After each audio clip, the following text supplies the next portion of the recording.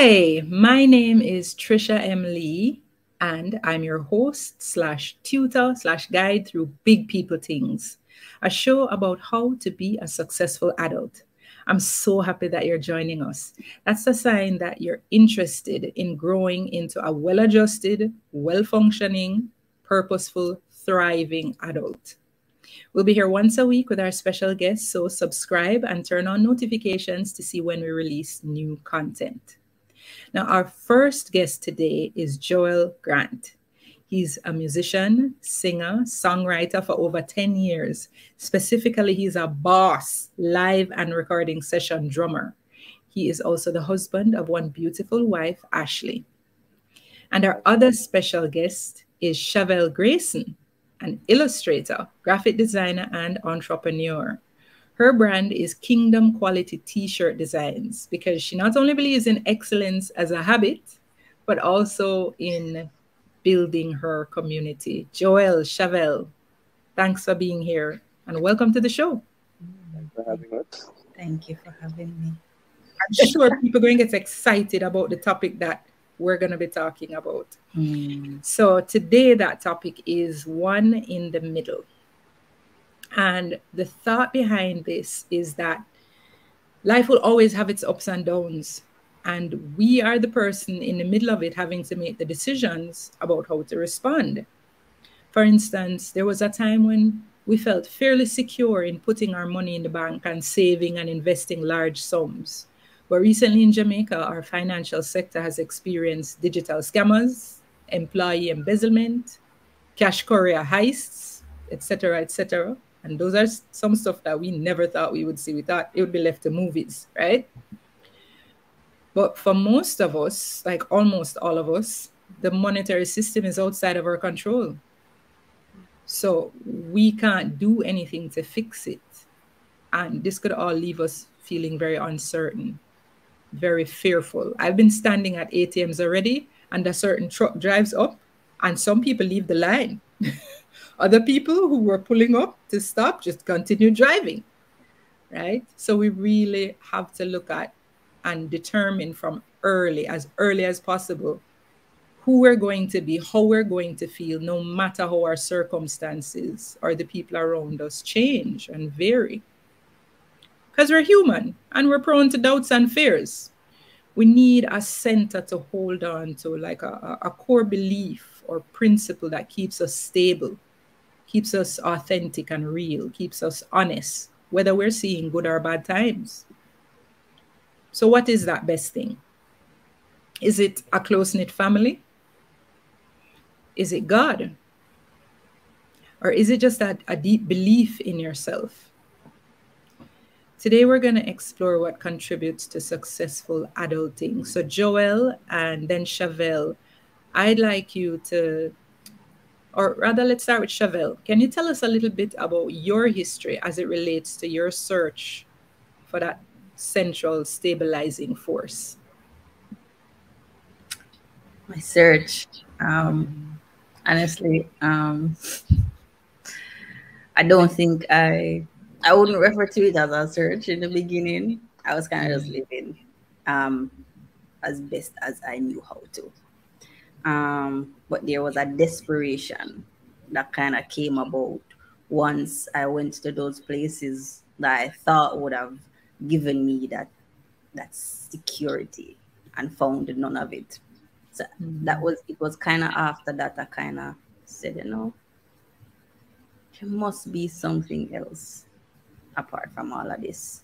And so that search kind of, the hunger, I would call it like a hunger, kind of developed after trying multiple things, relationships, parties, the likes, and figured that no, there's still something else. There's just this unrest that I cannot shake.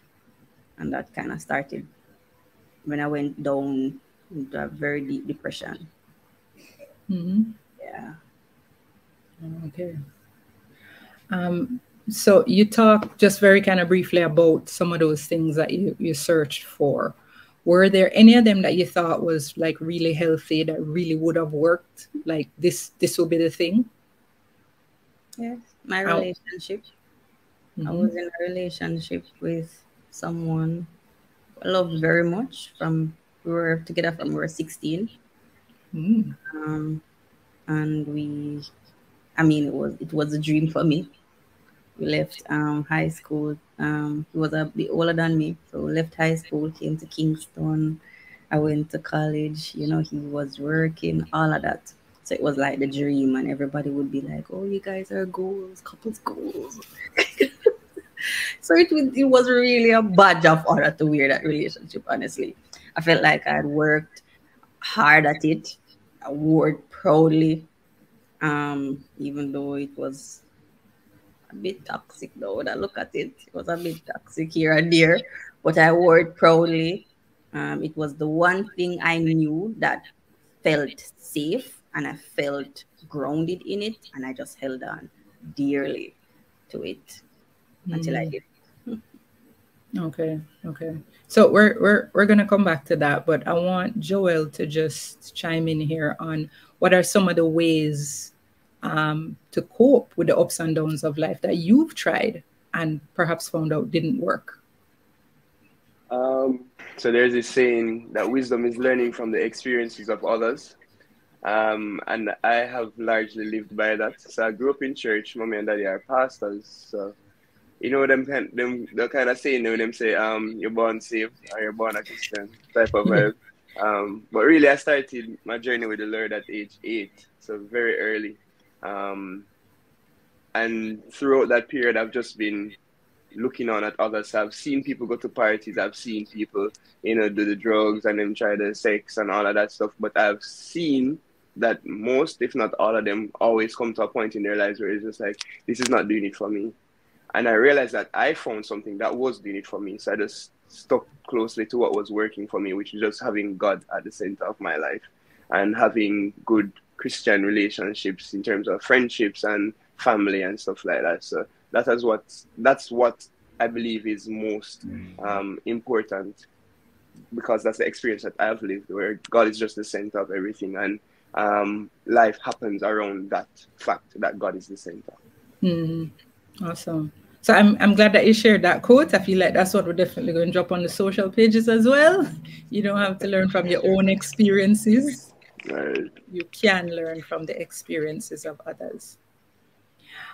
So Shavel, now back to you, as you were talking about just thinking that the relationship would have been the thing that did keep you grounded for a while.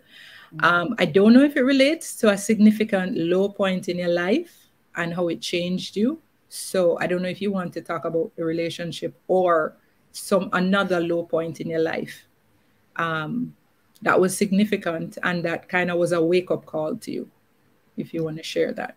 Yeah. So I just wanted to highlight that relationship. You said something about relationship being, I looked for solace and peace in relationship. However, it was more of a human relationship. So the truth is, the Lord has created us for a relationship, and that hunger, that desire that I had for that relationship was basically just an idol. No, I have found a relationship with Him. And that's okay. that I am pursuing. So I just wanted to point that out. To clarify the type of relationship. Type of relationships, But the extreme low point for me and what I learned from that was when the Lord told me to walk away from that relationship. So you had a relationship with God while you were in the... I didn't actually. So I you have to tell me more about that one day, explain that one day, because no people believe say only Christian alone. Like Joel, at 8, I wasn't I mean, I knew that there was a God, God of the universe and whatever, because my mother would have taught me. I grew up with those disciplines, but I mean, I was aware of God. I used to read my Bible. I visited church now and then, like a conference, like a rally, them and thing. So I have a basic knowledge, a basic understanding of who God was. So during that time when I, at that low point of depression and figuring, said, it's really not working, and it's feeling like a strain on me than anything else. I started to really pray more and seek the Lord in through just worship. I used to just find, I used to Google and find like just something scripture based to just hold on to during that time. And then I started to understand that, listen, okay. So I started to get a prompting like, Shavel, I think you should move out. And first time I felt it, I was like, no, this cannot Oh, be. so you did live with him? Yeah, man, we lived 10 Oh, years. It was deep, deep, basically deep. a marriage. Okay, it was 10 years together, and we were living together, everything out of college, lived together. It was a whole thing. Um, and I remember when the Lord said, you need to move. That was in January. And I got baptized in April. I did not know that I was going to get baptized because I was planning to go to ATI in August for my birthday. And then, so in January, I would have heard, made me have my plans, Joel. I had plans. And the Lord said, yeah, I think you should move. And I'm like, first of all, I don't have the money to live on my own. I've never lived on my own. From leave country, come to Kingston, it's just me and him. We are the only support that we know, you know. And so I don't have the savings. I don't know how to do the bus thing. I don't know how to take bus and those things. Oh, So it was because him also drive. So him drive. So he all of those little comforts. You didn't really live the life for true. listen, I was living the life. I was comfortable. I was comfortable. But then the Lord said it, and I mean, when I responded to the move, it was very difficult. I feel like everything was just pulled from underneath me. That foundation that I had built was just ripped from underneath me, and I just went down, down. After that, I was Did you when have I to move back in with family or? no. So what the Lord did was he told me to look for a place. Usually when persons are seeking apartments and them something, them do it on a Sunday. I got my apartment on a Wednesday Okay. in the middle of the week. And I baptized the Sunday. And by the Wednesday, I got somewhere. And the Lord was Nice. like, you out of there by Saturday. So it was everything was just like, I'm like, okay, this is happening. And he helped me move. And at the time I was still holding on to the relationship. I was like, okay, God, you have a way to separate and bring back together. And I'm hoping that is what is about to happen right now. So I was still holding on to it, honestly. So when he separated me and I was living by myself, now everything became real. I now had to bring my car to the mechanic, service my car, pay the bills. If anything was broken in the house, fix it, Javel. If you don't know how to fix it, I had to learn how to operate. And what the Lord said to me, I'm teaching you how to be independent from people, but complete dependent on me. And that is what I learned. So I kind of just released it. But it was very difficult. I cried. It was hard. It was hard. And I think that that's what stops perhaps a lot of people from making the change because they know what them going to face, and Yeah. everybody wants soft life. I don't think there's anything necessarily wrong with that, but it's wrong when you know it's leading you down the wrong path or it's kind of wasting your life.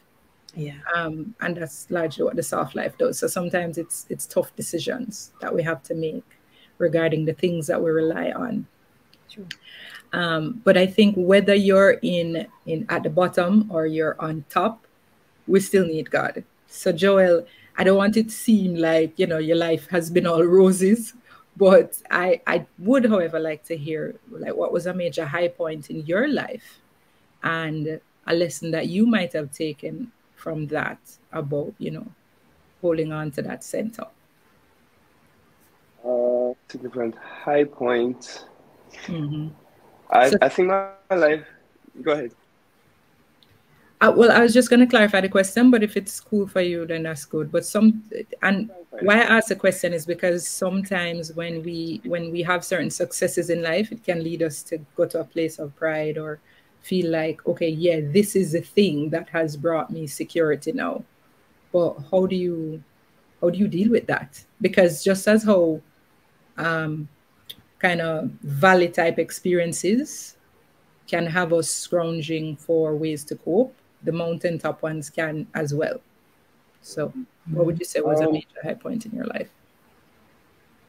I think maybe the establishment of my career as a musician, because I started at age 19, and the successes that I've had throughout the years is just like God just set up everything, where people would have struggled to, get into the industry or start to play for different people.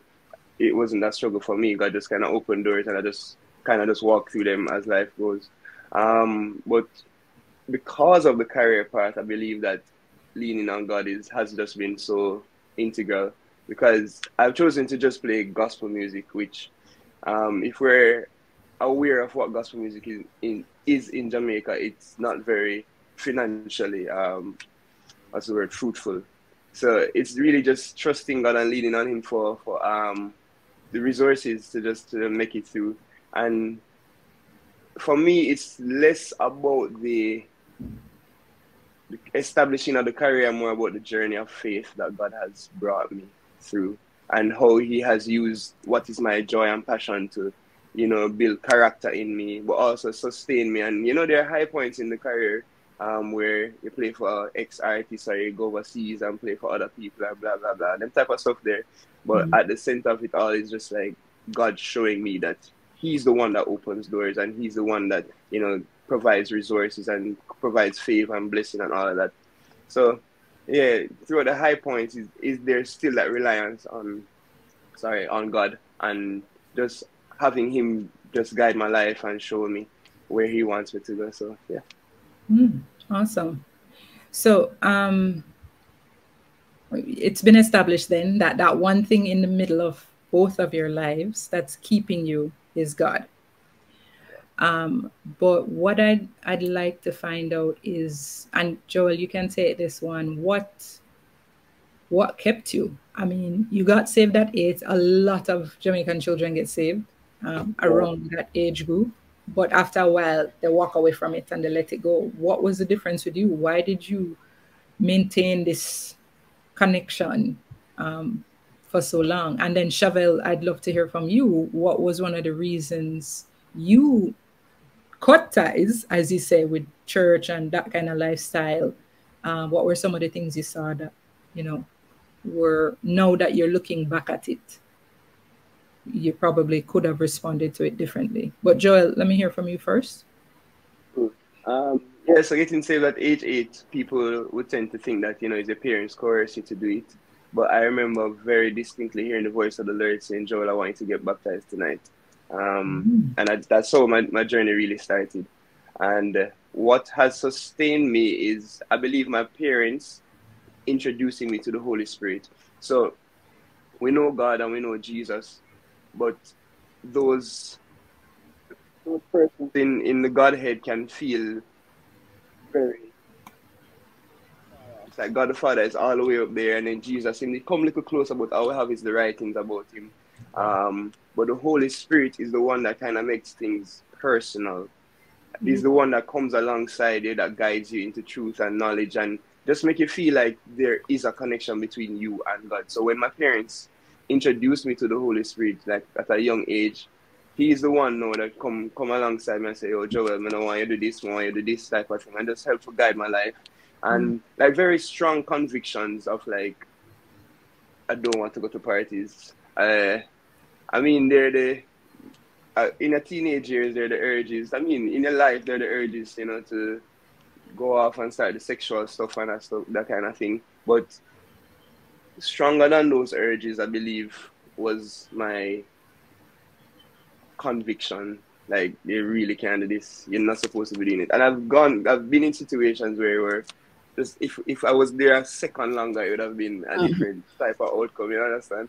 But the Holy Spirit is just, I really feel like He's the one that has just been holding me.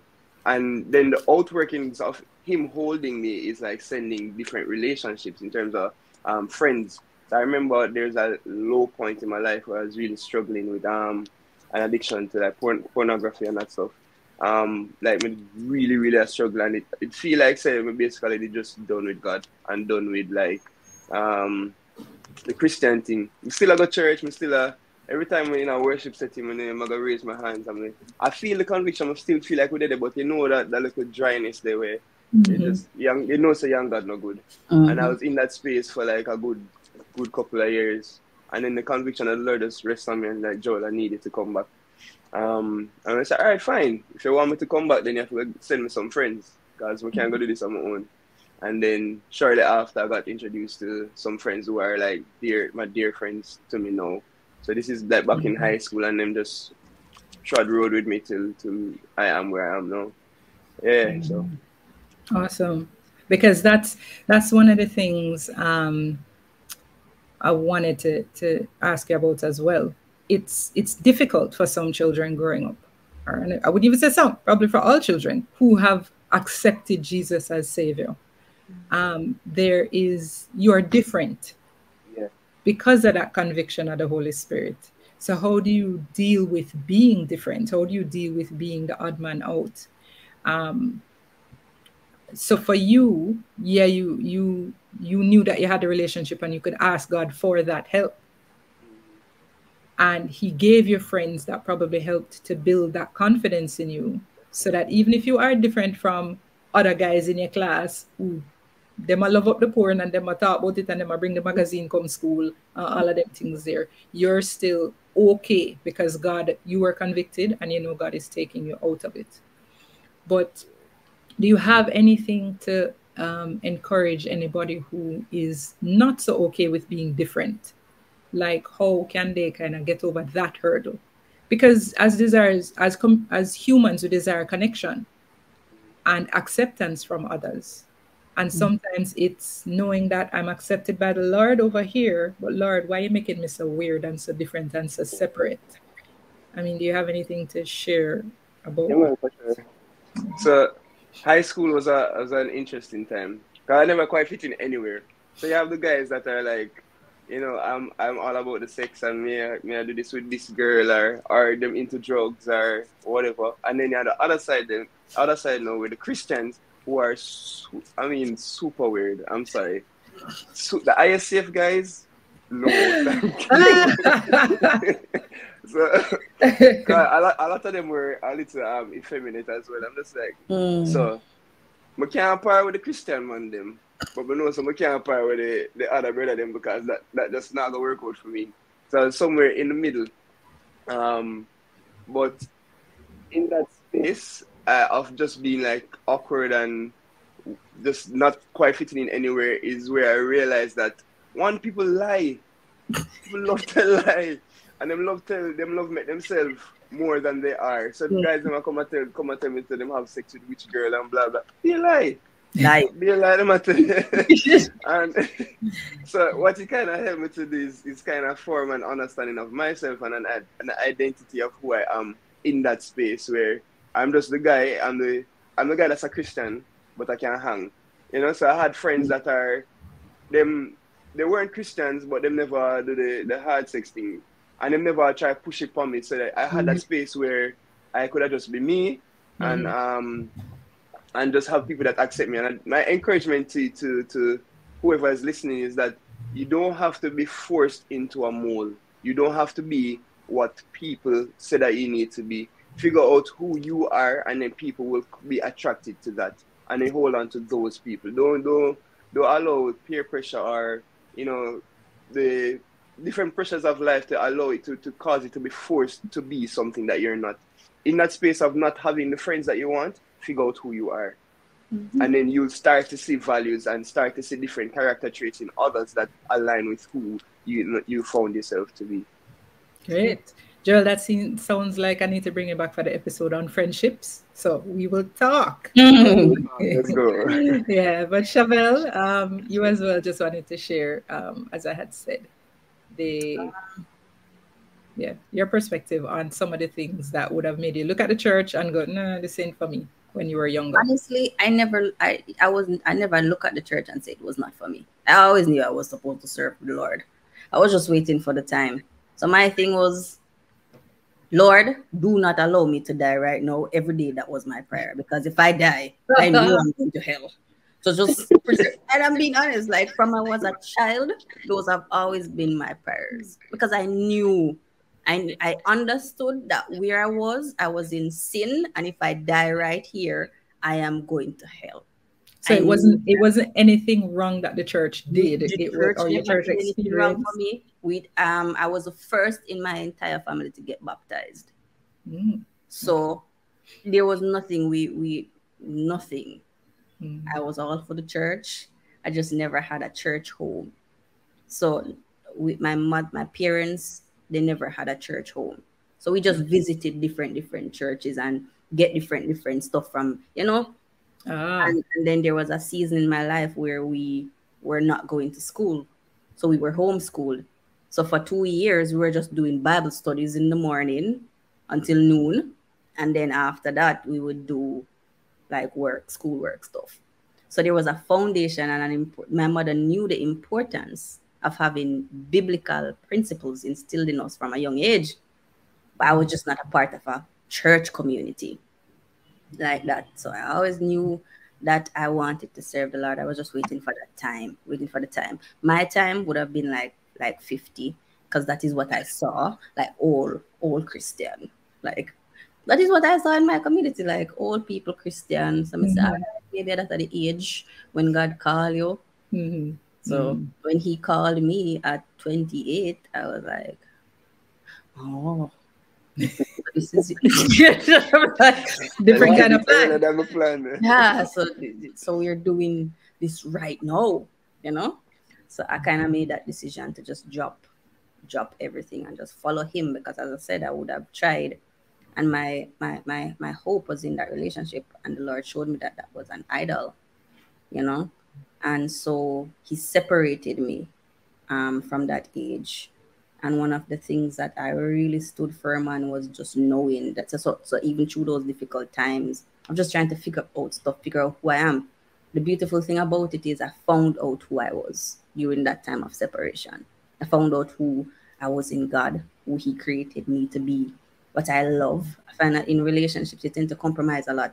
So if you want to eat the ice cream and him don't want to eat the ice cream, you know, but I want the ice cream. So if you want to watch the sunset and you don't want to watch the sunset, you're not watching the sunset. Understand? So there was a lot of that. So then after I came down, because that is what I did, I humbled myself and I came down and I started to spend some time with the Lord. I started to like myself, to love myself. Oh Lord, you've created me so beautifully. I like to watch the sunset, and there are things that I like to do that bring me such joy that I was robbing myself of because of me trying to be who this relationship wants me to be, you know? So I really found joy in knowing that during that time of separation, I found God.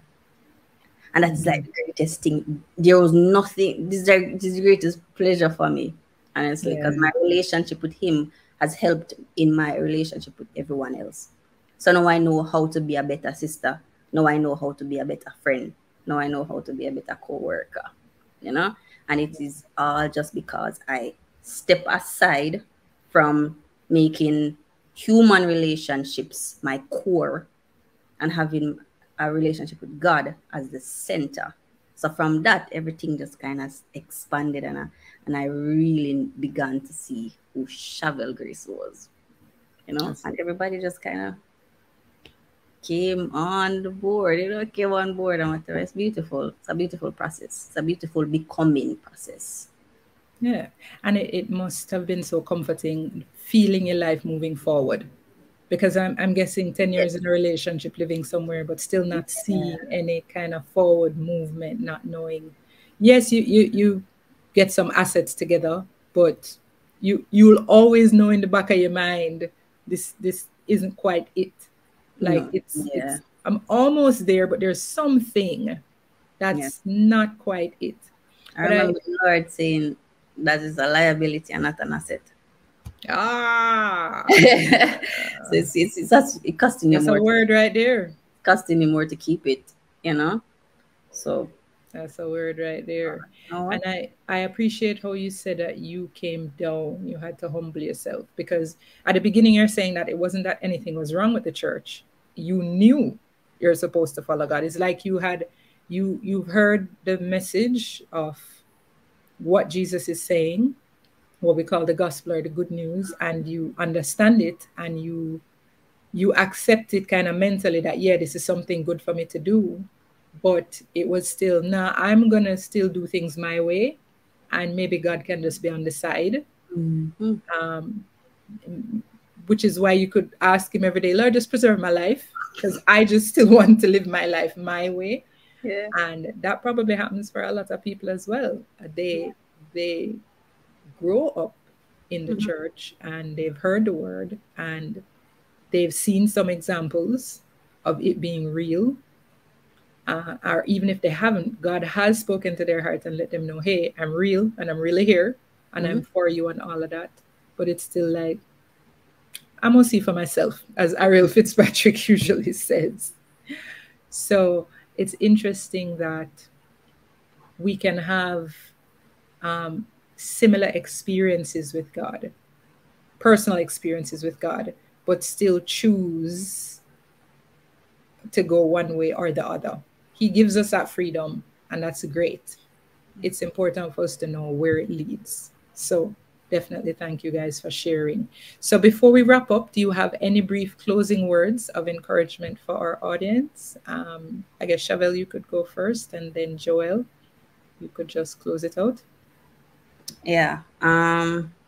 What I want to close with is just a lot of times, in this Christian life, we have ups and downs, and I think people tend to sell this narrative. So stick up in just so in the Christian life, we still also have ups and downs. Yes. That's something important. I want people to know. It's not just when you're not a Christian life going to be like this, and then you become a Christian, it's like woohoo on top of the mountain. No, she said in this Christian life, you will have ups and downs. So yeah, continue. So in this Christian life, where you have the ups and the downs, I think what's important to remain and to know is that God is good. Like a lot of times we take the rebuke of God for something like, oh, you're against me. Like scripture says that he's not against us, he's for us. So that is something that I really want us to remember. When you lose the job, when the mortgage needs to pay, when everything is piling up, God is still good. And his word says that he works all things out for the good of those who love him and who are called according to his purposes. That's one. When it's good, remember that the glory belongs to him. You did not put yourself there. You're not in control of anything. So when it's low, remember that he's good.